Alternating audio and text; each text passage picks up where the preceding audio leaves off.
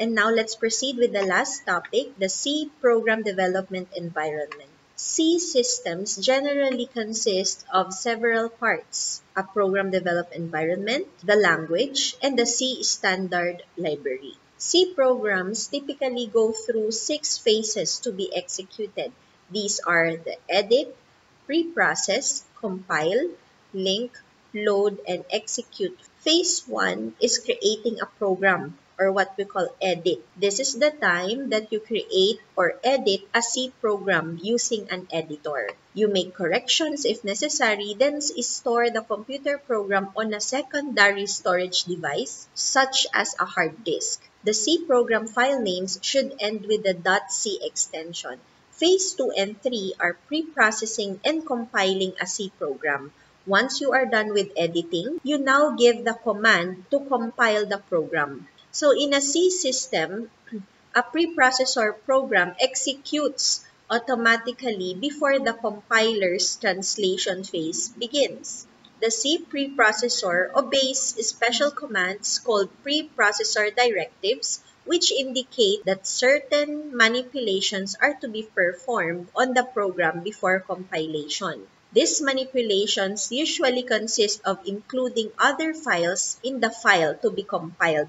In phase 3, the compiler translates the C program into machine language code, also known as the object code, and stores it on disk. So the compiler translates the C program, which is the high-level language, into a machine language code, which is also referred to as object code. Phase 4, we have linking. The C programs typically contain references to functions defined elsewhere, such as in the standard libraries. We are now going to link the standard library with our C program. The standard library serves as references to the functions that we are using. So therefore, in a C standard library, there are several functions.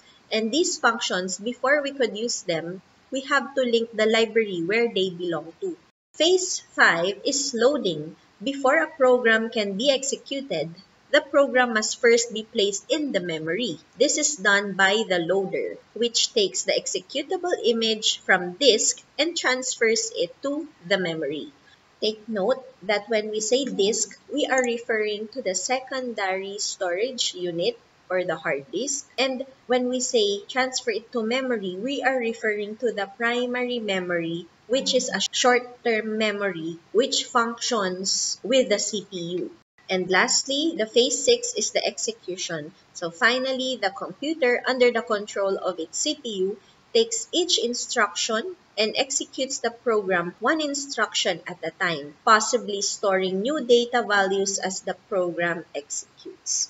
So the figure that you see on screen is a typical C development environment. We have first is to edit the program. If we are editing, we are using an editor. That means whenever we save it, it is saved on a secondary storage device or what we call the hard disk. We should save it with an extension name of .c. And once that we are done editing our computer program, pre-processing and compiling is done. But for it to function well, there should be a link between our C program linked in a specific standard library that we use. And before the program can be executed, the program must first be placed in memory. Once it is placed in the primary memory, the CPU functions. So this is what we call the execution. When the CPU controls what happens when the CPU takes each instruction and executes the program. So that ends the C program development environment topic. So that ends this video, and I hope you have learned from the introductory part of this programming course. Thank you for watching, and I hope you learned something from this video.